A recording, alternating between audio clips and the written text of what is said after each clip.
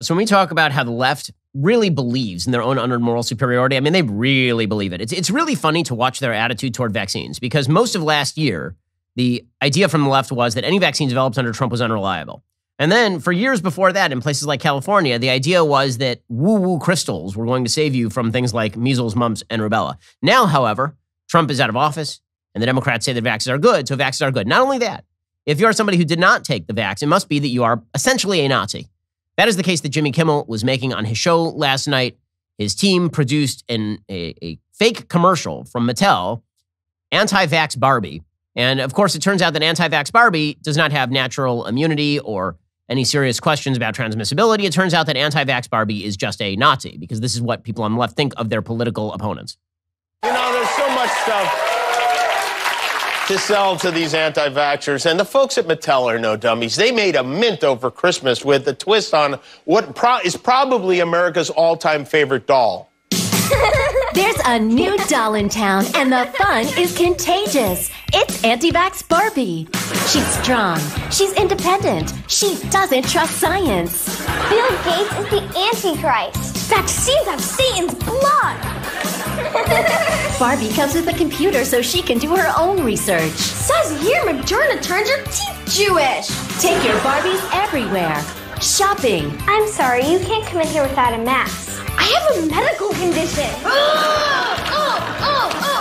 Okay, pause there for a second. So again, the entire idea here is that, I mean, every single objection here is crazy, right? If you said I have natural immunity, Barbie, that obviously wouldn't have the same effect. So the idea here from Jimmy Kimmel is that every single person who has not taken a vaccine believes that that Bill Gates is putting microchips in the vaccine, or that it turns your quote-unquote teeth Jewish because you're actually a secret Nazi. Also, I'm noticing that in this little play-acted skit in which the anti-masker walks into a store and is asked to put on the mask, it is the anti-masker who goes crazy. Most of the videos I've seen are kind of the opposite. Most of the videos that I have seen are people who walk into a store not wearing a mask, and a person starts screaming at them and yelling at them. That's typically what I have seen. It's also what I've experienced. I mean, I recently was on a flight from New Jersey to Florida, and on that flight, I was eating some popcorn, and the stewardess came by, and she looks at me, and she goes, "You need to put up your mask between bites." I'm like, between bites? That's going to save us all. Between bites. You know, the people who are authoritarian here are generally not the people who are against masking. Most of the people who are authoritarian are the crazed pro-maskers. In any case, the propaganda continues. And again, the idea here is from Jimmy Kimmel, Captain Understanding and Empathy, that everyone who he opposes politically is, in fact, a disciple of either Adolf Hitler or Alex Jones or both. And you're going to jail. To the stables. Thank you for sharing your medicine, dancer. And on the plane. And the only mandate this Barbie cares about is with her proud boyfriend, Ken. Hi, Ken. Want to go throw eggs at nurses? Sorry, babe. Can't hear you. Alex Jones is talking about monoclonal antibodies. There it is. Alrighty, stop it right there. Okay, again, monoclonal antibodies are good. When did monoclonal antibodies become bad? I mean, they're bad now, even though Joe Biden has pushed them. Also, if you are a Let's Go Brandon advocate, like you think Joe Biden is doing a bad job, this means that you are an anti-vax. I wonder why there is no racial diversity among the anti-vax Barbies here, considering how many black Americans are not vaxxed at this point in time. Like I've noticed that it's only the people that Jimmy Kimmel wishes to castigate who appear in this. Again, the only reason I'm taking this even remotely seriously is because Jimmy Kimmel is a joke. Jimmy Kimmel is the woke pope of late night comedy who's violated every stricture of wokeness, but has somehow survived because he's a lapdog for the Democratic Party. On a pure humor level, I'm just wondering what makes this funny. Like, it's not subtle. It's not interesting. It's just a bunch of screed headlines taken directly from Slate and then plopped into a Barbie. Okay, but I guess we're supposed to pretend that this guy is funny. We'll get to more on this in just one moment. First, using the internet without ExpressVPN, well, that's like leaving your laptop exposed at the coffee shop table while you run to the restroom. Most of the time, probably fine.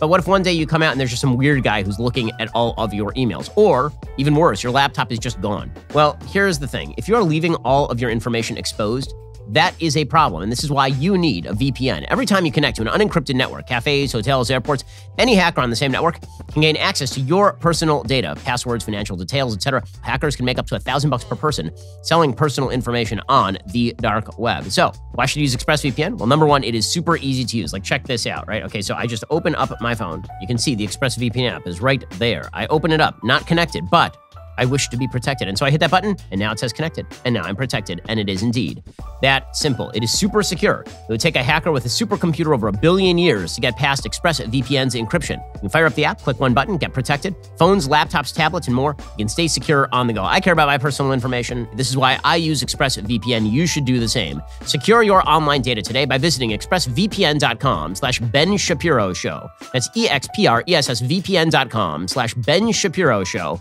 And you can get an extra 3 months for free. ExpressVPN.com/Ben Shapiro Show. Speaking of propagandists, MSNBC now has a new weekend host. You ready for this? Who is it? Simone Sanders.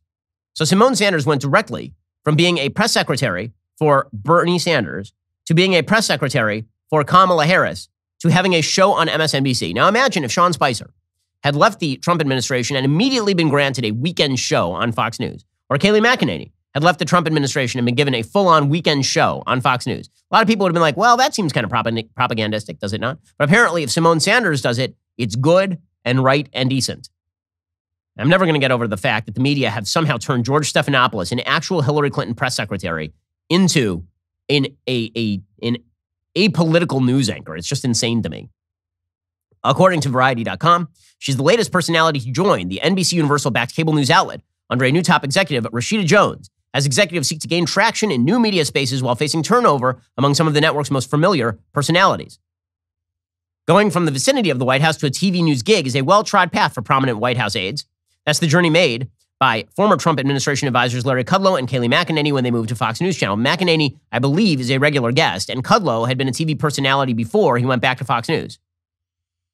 Others, like George Stephanopoulos and Nicole Wallace, have become fixtures for viewers at ABC News and MSNBC. By the way, notice the differentiation here.